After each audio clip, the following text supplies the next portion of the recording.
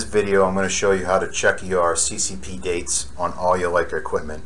It is important that you know the CCP dates prior to updating the firmware, because having an expired CCP date will not allow you to update to the most current version.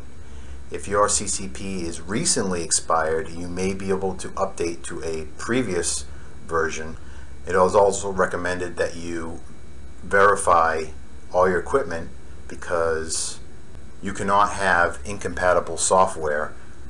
So your CS20 cannot be on 4.1 and your TS16 on 3.5.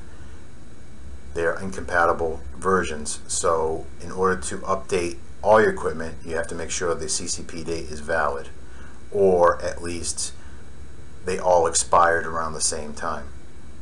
Alright, so what here we're going to do is we're going to go to on your controller, you're going to connect to your GS receiver, and you're going to come to settings, and you're going to come to about, and Leica Captivate.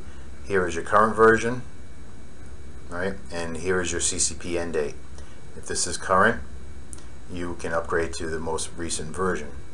Come over to GS sensor, scroll down, CCP end date. Here's your current GS sensor CCP end date. Also in your controller, if you come over to settings and you have a little box that says CCP in it, you'll know that your CCP is expired. If you don't, then your CCP is current. With the total station, it's very similar. Come over to settings, about, Leica Captivate, and your CCP end date. So let's say that your CCP is current and you want to update your software.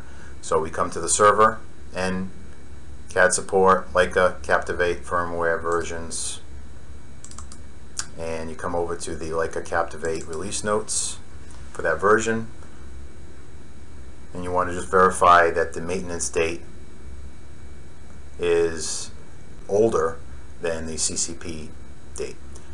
If your CCP date in this example expired on October 1st, 2018, you will not be able to update to version 4.1. So to verify, you would come into the firmware and check the release notes in the other versions to see if you can update to at least 3.7 or update to 3.5.